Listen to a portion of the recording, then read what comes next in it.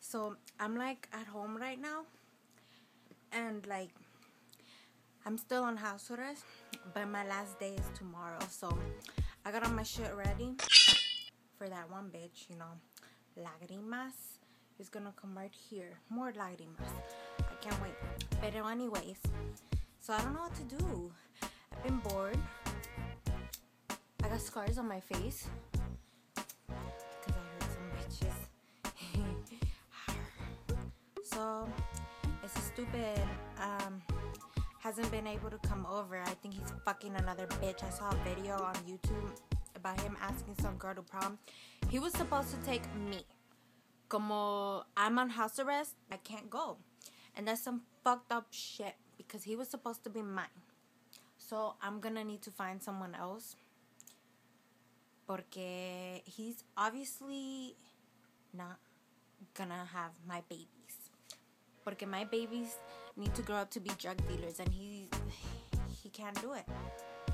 Pero like, off house arrest tomorrow and I'm so excited. Very excited. So like, I've been preparing to get off house arrest. I have this big planned out on how I'm gonna kill this bitch for putting me on house arrest.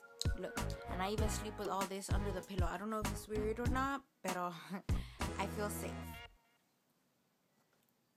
I sleep with all this under my pillow. Like, I feel safe, I got this knife. It's very sharp knife. I have the small one. It's easier to stab people. I got this big one. I love this one. And I keep them clean, You gotta keep them clean. I have this one. You don't want to know what I use that one for. I have this little one. It's very sharp. It's pretty too. I got the stapler because you can open it, staple the shit out of people. Oh my goodness, it's so much fun. Got a lighter, set people on fire or whatever. Got scissors. I could chop the hair off or I could just cut. It helps me cut their body parts. But don't tell anyone that. So yes, I sleep with all this under my pillow.